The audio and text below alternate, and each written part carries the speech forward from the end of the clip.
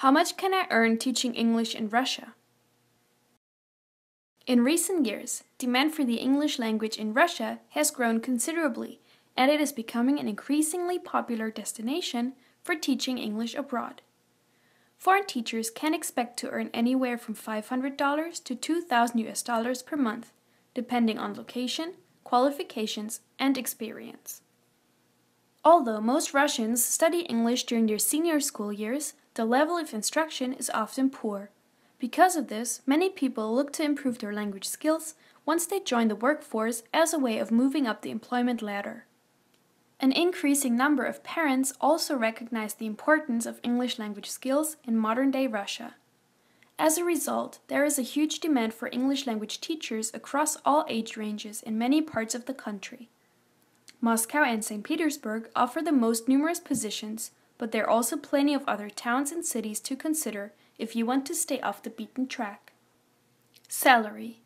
The monthly income of foreign teachers in Russia varies hugely depending on many different factors, such as location, qualifications, experience, and number of contracted hours. Private language schools generally pay an hourly rate, which averages around $650 per month for a first-time teacher. This figure can rise substantially with relevant experience. Many positions also include accommodation or a housing subsidy, which can be a real benefit in the big cities where rental properties are often in short supply and prohibitively expensive.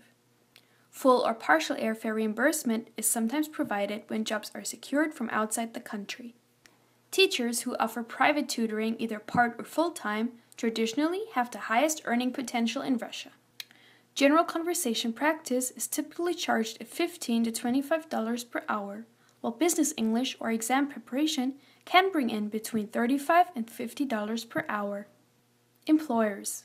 The biggest employers of foreign teachers in Russia are private language schools, which can be found in all the major cities. These cater to adults and children of all ages and are a good starting point for first-time teachers and those who are new to living and working in Russia. Moscow, in particular, has a large number of schools, both international and locally run, all of which offer contract-based and casual positions. A typical full-time position involves around 30 hours per week in the classroom. Teachers who have experience and qualifications can also apply for jobs in universities, colleges, and international schools. These environments offer substantially better salaries than language schools, but jobs are small in number, and competition can be very strong. Another option for qualified teachers is the business English sector. This growing market generally involves traveling to the client's office to provide lessons that are specific to their individual needs. Lessons are often delivered before or after the normal day's work, so the hours can be a little erratic. However, salaries are typically good in this field. Regardless of the type of employer, the majority of ESL teachers in Russia also top up their salary by offering private tutoring in their free time. Word of mouth is the most common way of finding suitable clients, and once they have as many as they can handle, many teachers decide to go full-time. Private tutoring offers great flexibility as you can set your own schedule. It also provides plenty of opportunity for meeting local people and making friends and contacts in the wider community. Cost of living. Although the cost of living has risen significantly in recent years, Russia is still a very affordable place to live for foreign teachers outside of the major cities. In Moscow and St. Petersburg, everyday expenses are also relatively low, with the notable exception of housing.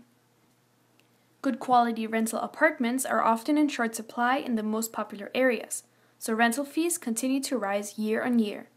The ideal solution is to secure a teaching position that includes accommodation or a housing subsidy in the contract. Failing that, many people without housing benefit choose to share an apartment with fellow teachers.